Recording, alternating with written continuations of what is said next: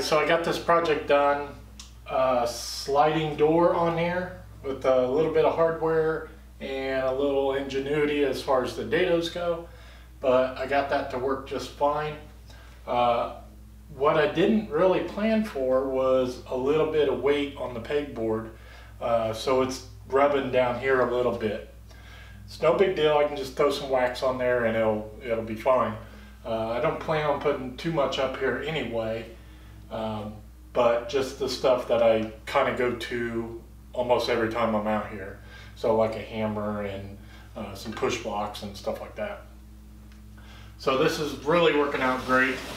I liked the pegboard up here before, but after I painted the pegboard and then painted the frame white, I just couldn't get behind it. I just really didn't like it, and that's when I did this. This works out fine because of the garage door, and you know, I can have something here like planes or whatever, or just a bunch of shelves, or I can just screw right into the back of this, which I'll probably end up doing.